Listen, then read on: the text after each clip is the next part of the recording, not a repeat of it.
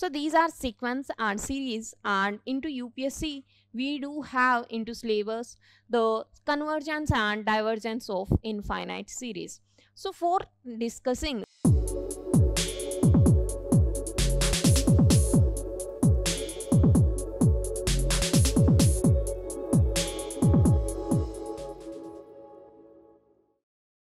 hello aspirants, good afternoon and welcome to PLUTUS IAS. I hope everyone is doing good.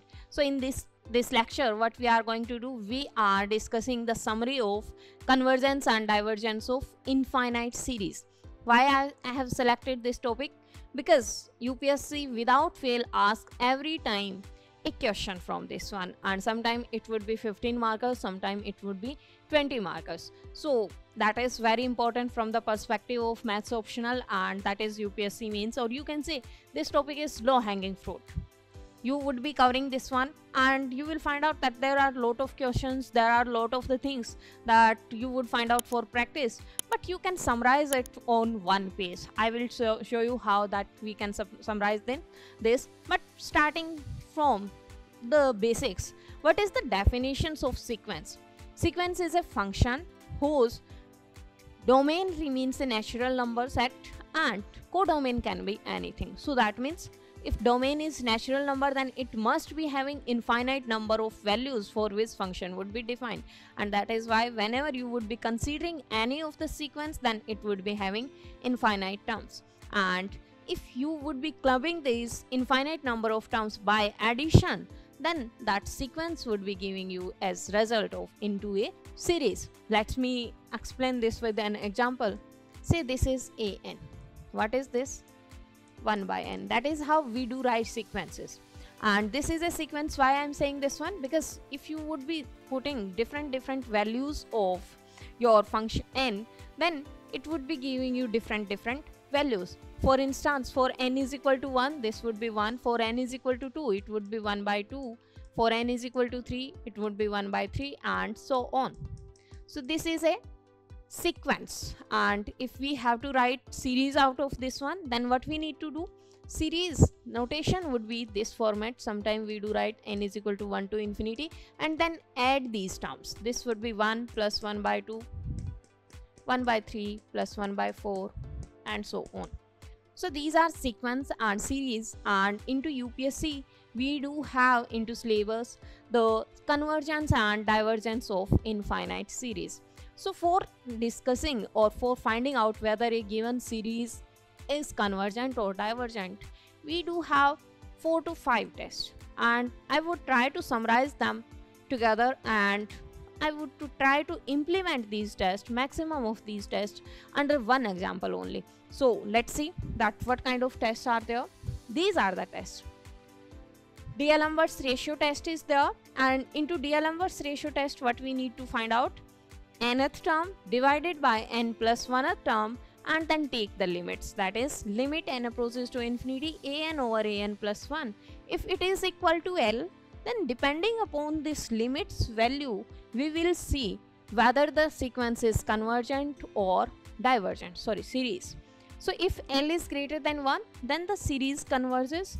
If L is less than 1, then the series diverges. And if L is equal to 1, then the series, this test fails to give any result corresponding to the series. Second test, we do have Cauchy's root test. Why we do have second test if this is there? The thing is, D'Alembert's ratio test that we prefer when we do have involvement of factorial into the series. That is a nth term of the series that contains some of the terms where factorial is involved. For instance, you may be having the series n factorial over n plus 1. If series is of this type, then we do prefer your D'Alembert's ratio test. But sometimes you may find out the series which are of the type that their an is n raised to power n over something, you can say n plus 1 raised to power n. If you do have some such series where there is involvement of power n, then we prefer Cauchy's root test. And what is Cauchy's root test? Here you have to do limit n approaches to infinity a n raised to power 1 by n. Then find out this limit and say this is equal to L.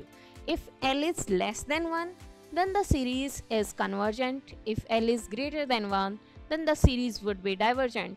And if L is equal to 1, then the result is inconclusive. We can't say anything.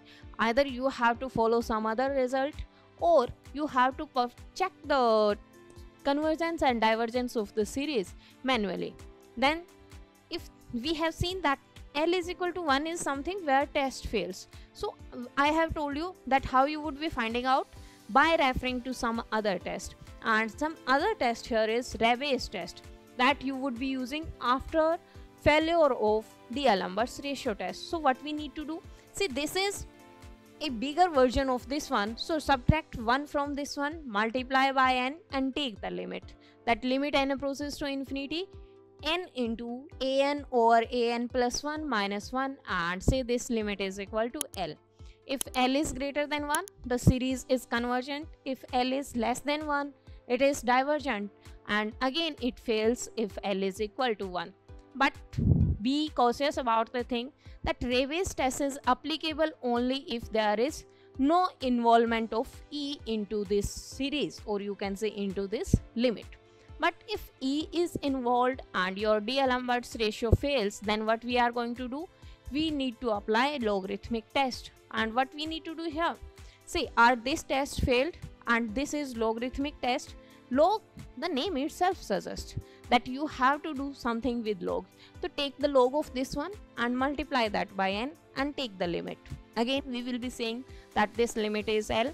Check the conditions. Condition remains same, that whatever condition we had under the D'Alembert's ratio test, they are same for your logarithmic test, Reve's test, and the next that is De Morgan and Bertrand's test.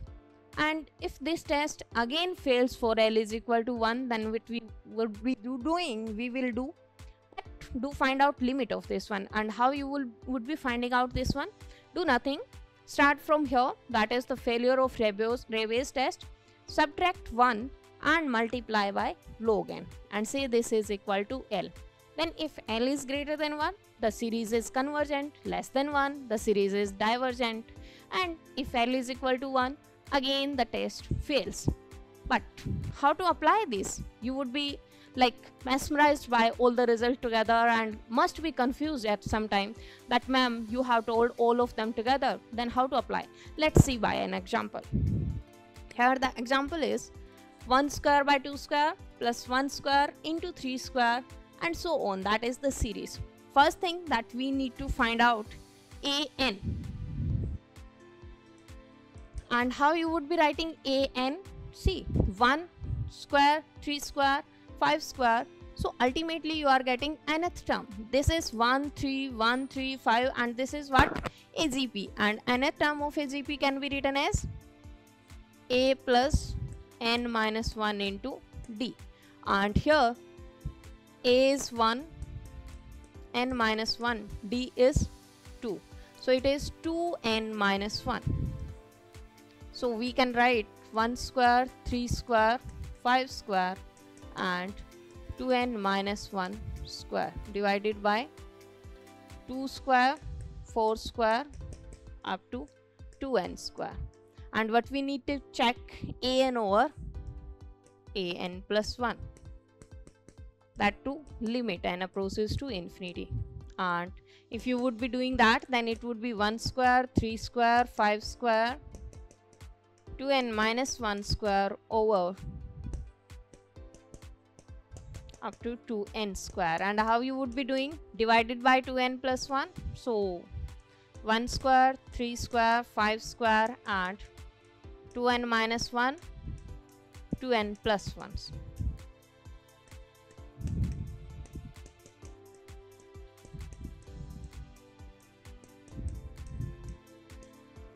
These would be cancelled and we are left with 2n plus 2 square divided by 2n plus 1 square. And here we do have x raised to power n. This would be 1 by x only and 1 by x. So if you do find out limit n approaches to infinity, then it would be limit n approaches to infinity. If I do take n common, the highest power of m common from numerator and denominator, then we will be getting 1 by x. And D'Alembert's ratio test says that if this is our L, so it would be convergent if 1 by x is greater than 1, that is L is greater than 1, that means x is less than 1, convergent, and 1 by x is less than 1, then it would be divergent, that means x is greater than 1, so it is divergent. And test fails for x is equal to 1. So that is how you would be performing these results, and that's it. Stay continued for more results. Thank you.